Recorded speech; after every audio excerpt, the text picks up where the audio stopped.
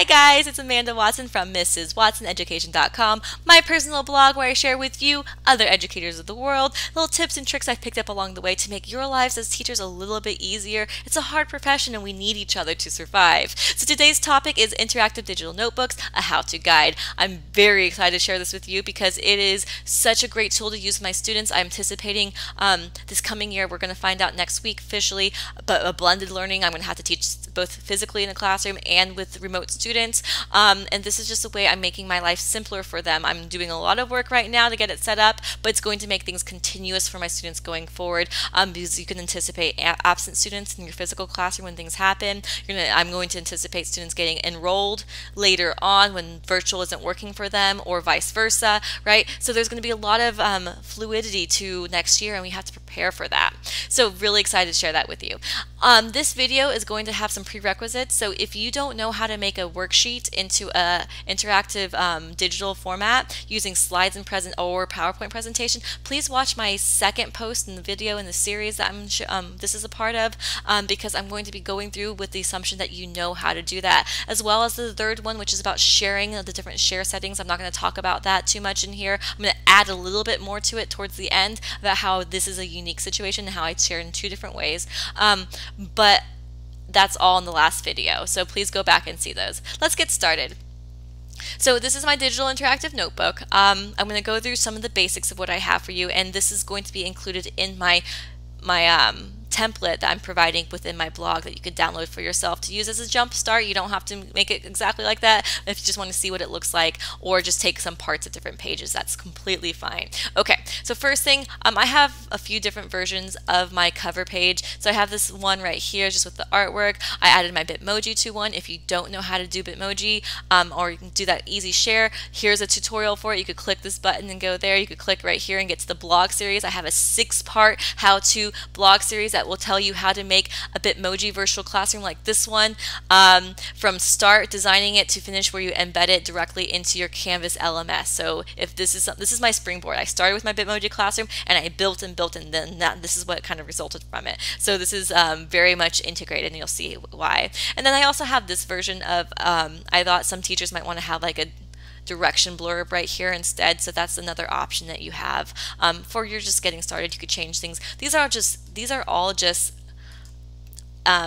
boxes that I just manipulated together and layered together so that it looks like a composition notebook. So are the tabs. So you can do this very easily and make it all sorts of cool designs for yourself. Now, as you can see, I have this set up right here in the center. The page is configured to an 8.5 by 11 size. So you can see that because I wanted it portrait mode. Some teachers are preferring their interactive notebooks landscape mode, whatever works best for you.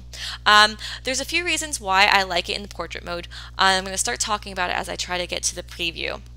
Okay, it's going to take a little bit to load because it's such a large document.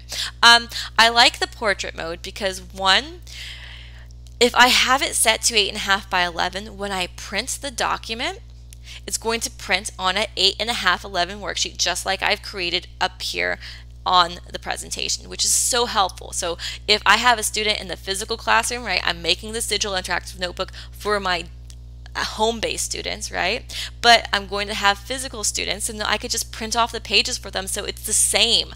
I don't want to be recreating the wheel for my digital versus my physical students. I want to give them the same content, the same material. This is a way you can do that, right? Also, if you go to save as PDF and then you print it, you could print 2 per page. So this is going to cut them down, so you can actually just like cut these in and have the students glue them into their interactive notebooks very easily. So that's a really great feature there.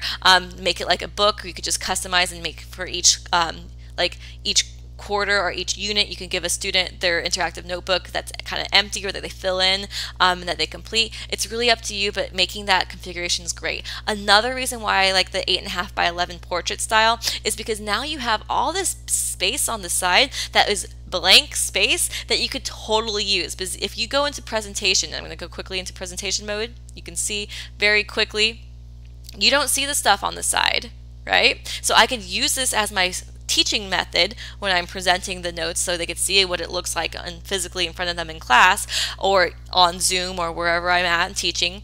But on the sides, if a student's opening it up on their laptop to actually work in it, they can have all my directions too. I can insert videos. So I'm going to give you guys my little projector screen so you can see that in the template. I'm going to give you the clipboard in the template, and you could add tutorial videos. So for my students on this first page, I'm going to have a tutorial video much like this one, but where I talk about how to use this for them. I'm going to have directions on each page. I'm going to have a link to my course website, which is my Bitmoji virtual classroom. Look them up. They are awesome. Read about them, figure out how to do them because you'll want to. I have sticky notes on the side, so I just made these with the idea that students could write test date, or Mrs. Watson, I don't understand this, or you are my favorite teacher, yay, right? Yay, yay, yay. If they want to use arrows in their interactive notebook, like, well, look at this material, it's really important, they can. They just drag and drop. So these are just extra features that would otherwise be wasted, unused space that I'm giving to my students to help, and I'm using to help my students, right, with directions and clarity. That's what they need. Okay, so those are just kind of that going forward.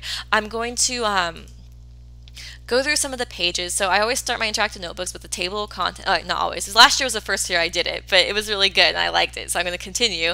A lot of teachers, if you don't know your whole curriculum, it took me 3 years to get to this point, don't have it table of contents, or they have the students enter them in as they go, which is nice. Then I do a brief summary of my syllabus. It's not my full one I give to parents, but it's a copy of it. Then I do a first activity where they write their name and an acrostic poem, and you can see that this is where I kind of break out every year what the interactive notebook is going to look like so the students understand my reasoning behind it. If you don't know about interactive notebooks, I've been Avid trained, so my interactive notebooks are very closely aligned with Avid, even though I'm no longer at Avid school. I use Cornell Notes, I use Creative Left Side Output pages, and these are 3 different blogs that will help you. If you click on them in my I think they're linked in my blog. I haven't finished writing it, so they should be in the future. And they're also linked in the templates I'm going to give you. If you click on those, you'll be able to see my blog posts on why I do the things I do and how I make them work for my students. Okay, so that's just extra benefit for you there. I always start each unit with a vocabulary builder activity, definition, picture. I will have that linked into Teachers Pay Teachers as a free download if you'd like it. And then I do a KWL and a Keeley probe. If you're a science teacher, you know what that is. If you're not, it's totally fine, but kind of just getting to think about what we're learning about. And you have different openers. Do what works for you. You could have Venn diagrams that you include. Cornell Notes, I love them. Use them if you like. People hate on them so much, but they're so great if you know how to utilize them correctly with your students. Brain breaks involved. Summer, it's a great learning tool if you use it correctly. You could do labs write-ups, so even if you're doing a demo for your virtual students and they're not physically doing a lab, or even in class if they can't touch things, they can still record their data, they can still write conclusions. I have structure strips, so that's another link to a separate blog I have that's really cool for ELA. You might want to look into that for like essays as well, but for labs. Again, graphic organizers, I use Doodle Notes with my Cornell Notes, and if you want to see why I use Doodle Notes, here's a blog link to that. I also use a Teachers Pay Teacher. I have a bunch of my created Doodle Notes up there for you to use if you're a science teacher and they align with your curriculum. I'll be adding more when I get more time too. In your output pages, and you can create your IMB however you want, right? There's the number 1 rule for interactive notebooks is there's no one way to do it. Do what's best for you. But you could do short, quick writes. You can do demo observations. You could do comic strips. If you have students that are creative, you could just have the comic strips on the side so that students that don't know can just copy and paste over there, or just drag it over. Or they could create their own, because some kids are way more creative than I ever am. And if you give them free reign, they surprise you. Any poster projects you would normally do in a regular classroom where the kids got to design a poster, do it digital, put it in your IMB, right? Create memes. You can do any worksheet you already have created. You could just add it to your interactive notebook as a picture. Done, right? Make your life simpler. Use the digital tools that are available, and of course just the lined paper. At the very end, I have 2 examples of warm-ups. So I have my daily warm-up where you could just enter into the text box, or there I have the students do bell work when they get started, and I'll continue to do that before in digital format, because I'm not going to be changing much. I'm just going to be changing the method of talking to the students, communicating, but not the same. It'll be the same structure mostly. Okay, so going through that, that's just kind of an overview. What I need you to do is you're going to have your master, so think about this, you're going to have a master presentation or slideshow that's going to be the one that you're building your content in. And when you build your content, don't worry about let's say over here, don't worry about these text boxes, okay? I have them there because I'm going to include them in the template for you, but don't worry about that in your master, okay? I'm going to explain why, okay? Because then I want you to have a second copy or a second presentation open, and I want you to title that one Student INB. And this is where you're going to create from your master that you don't want students touching a shell of what your INB is going to look like so students could add to it. So you got to think about from the very beginning, what do you need? Okay, so if I pick this as my cover, right? This is what I want as my cover for my students. That's why I decided I've built it. There's nothing I want to change. I haven't added the text box there for students to enter it in. I'm not going to worry. It's linked right now on some of these, but I'm not going to worry about that. Okay. I built what I want it to look like. This is kind of a synopsis from that first tutorial I talked to you about, worksheets, but I'm going to download it as a JPEG. Okay. That's what I want the picture to look like. I'm going to go to my student version, right? New slide, get rid of this stuff. I'm going to go to background. I'm going to browse my computer, and the last thing that was downloaded, it's going to be the same title as my presentation, is going to be that picture. Okay, it's this slide, but now it is in a picture form set as a background. It cannot be manipulated. Now that I have that set, now it's my student slide. I could go through and add the content that I want students to edit, right? I could start doing that part. Okay, so let's just go through a few pages. Act like, as if I'm doing this, okay, we're going to act like these are going to be the pictures. So for each of these pages, I would have downloaded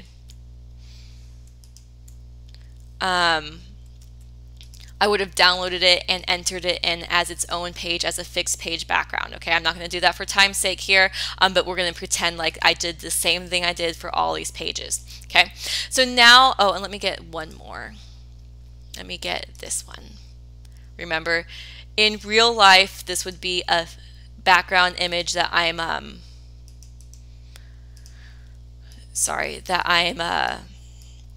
inserting as a background. Okay, I download it as a JPEG, inserting it as a background. Okay, so now that I have all the pages I've created in my master and I've brought them all the ones I want for my students, think about how you want to implement this. Okay, some teachers are doing weekly IMBs and sharing those with students because they only want to work a week at a time. Some teachers I've heard are doing quarters or semesters or a year. I'm going to probably do the year because I'm going to have them build as they go, but you may not be comfortable with that, and that's fine. But either way, you want to figure out what you want your students to have access to, right? And then once you have that, then you start editing it out. Okay, I'm going to add one more page. Sorry, I just thought about, I wanted to show you very easily. Let's add this one. Okay. Right, and remember that would have been a background ad, okay, not the way I just showed you. Okay, so now I have my basic setup. I'm going to start linking things to make them easier to use, okay? So my intro, I'm going to make a box, okay? Oh, I don't want to make a text box, sorry. I'm going to make it could be a text box, it just makes it a little harder. Okay, a box.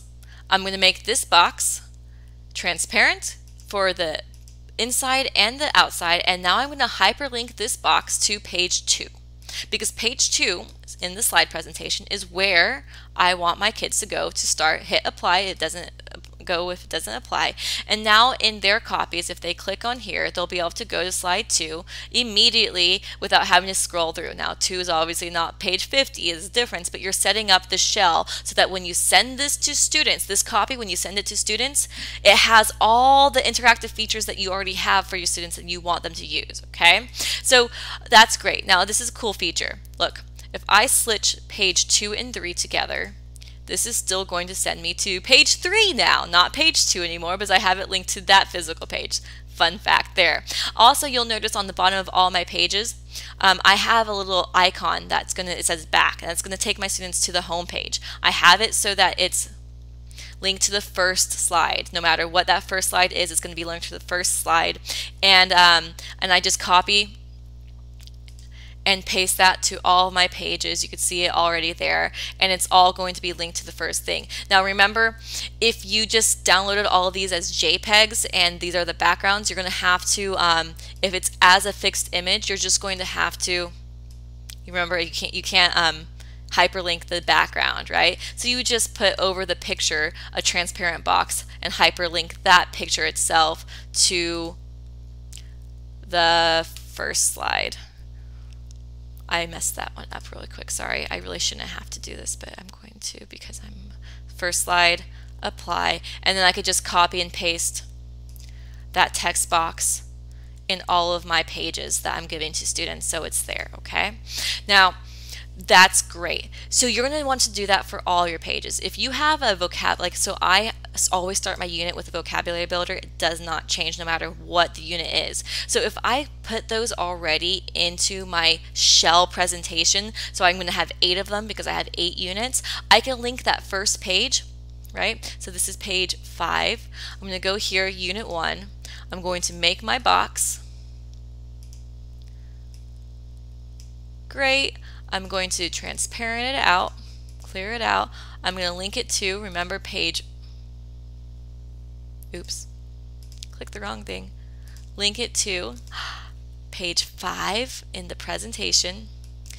And I'm going to do that with the next ones, unit 2, 3, 4, 5, 6, 7, 8, because I already know what those are going to look like. And no matter what pages my students put, and remember, it saves it to that one, add to their master presentation that they're going to make a copy of when I give them more slides, it's going to be already formatted for them to navigate through. So just some things to think about. The same thing, you'd want your warm-ups, the first one, to be linked to that warm-up one so the students could go straight to it and not have to scroll down like 30, 40 pages, right, towards the end. So just think about how you want it to function, what you want to give to students immediately. I'm going to be making my shell with all 8 units into vocabulary pages included in there and linked, my warm-up linked, my intro part linked, and all the pages that have the home page there. I'm going to give that to my students the first week of school, teach them how to save it to a place that I can access it to. That's what I taught in the last lesson, and teach them how to manipulate and edit things, right? That's going to be a little bit of pre-work done, but it should be simple for them to figure out as as you go on. Now, here's why we have a third presentation. Okay, so at the very beginning of the school year, I would share this. You could watch my video on share settings. I'd share this with my students. Anyone on the link, copy it. I'd go to my Bitmoji classroom and I'd say, I and B, make your copy, right? Something like that. I talk them through it through a Teams meeting or something, but I'd have that linked here. It's share. Oh, I wouldn't want to edit it. You just make sure you do that. You don't want them edited. Change viewer. Okay, yeah. So yeah, you make sure the settings are right, which is, like I said, my last video. I'm not going to talk about how to do all that right now. And so now my students in my Bitmoji classroom would be able to get to the shell of their INB, save it to their file, and they'll have their copy of it. But that doesn't help me when I want to add 7 pages between unit 1 and the beginning of unit 2, right? Because I just gave them the shell. So this is what you have to do next, okay? You should also have a template that's going to be your share INB for each of the individual pages. So if I want to have my students work on this page, okay? Remember, I'm not worried about the editing for students on my master. I could if I wanted to. I'm going to download it as a JPEG. I'm going to go into my share INB, create a new slide. I'm going to put this as the background. Remember, it's going to be the top one if you just saved it, even though they all have the same title. And now I could add my text boxes, right? Because this is what I'm going to be giving to students on, let's say, week 3 of instruction. They've already set up their pages. They know what it looks like. So I'm going to have copy.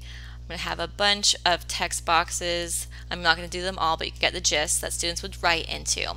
And this is just the one page for my master. I'm not sending them my whole master. I'm just going to send them this one page. So I'm going to go to share settings. I'm going to get the URL, make it so that they can view it, not edit it so you don't have kids messing things up, but they would be able to see it. I'm going to, oh sorry, let me copy that link. I'm going to go up here into my INB, my Bitmoji virtual classroom. I can share this in Teams. I can share this wherever I want. I'm going to link it there as the URL. And now the students will be able to open this one page see it, copy it, so they'd be able to go in here, and it's hard for you to see it because I have access to all that. They'd be able to copy the slide, and then they'd be able to go to their IMB that you've given them and they've been working on, find the page number and insert it into their page and begin working, right? That's wonderful. That's how I'm working with this. In my last talk, my last tutorial, I talked about how you can make folders to grade and share if you don't have like a Canvas or you don't have a Google Classroom to make that easy. But that is how I'm utilizing these interactive notebooks. So I'm building. The building is really fun to do. It's really fun to do creative stuff. I love the fact that I'm making it mirror everything I'm doing in the physical classroom, what my students are doing in the physical IMB. So I'm not recreating the wheel. I'm doing a little bit work right now, but it's going to be a lot less work in the future, so more family time for me. I make my shell for my students I'm giving in the first week of school, and then I make a separate slide that I'm going to link into whatever way I'm communicating with students that will have each of the new pages. So if day 2, let's see, week 3, I want them working on a comic strip, right? I'm going to, remember, I would use this as a background. I wouldn't just copy and paste. But just for time's sake, right, I'd put that there, and now the students would have, when they go in here, they'll have both of the papers, or I could just say, okay, that was Monday, we're on Tuesday now, here you go, and that will change for them. So that's just kind of the live ways that this can work. There's probably other ways I haven't thought about sharing these and utilizing them. I hope that you come up with the ways that work for you. This is just what I've come up for me, and I hope you enjoy the template and are able to confidently make your own digital interactive notebook. Remember, I have links throughout the template and in the actual blog itself of various other posts that might help you. So if you're not sure how to do something, I already have a post probably about it that could be helpful for you with tutorial videos. So don't forget to stay connected with me, subscribe to my blog, connect with me on social media so you can get updates about when I release new content. I have lots of more ideas coming forward, but I wanted to get this out to you as soon as possible because this is great going forward for distance blended learning, however it shows up. I hope you enjoyed it. I hope it was useful. Thank you so much for watching, and stay tuned for more to come. Bye.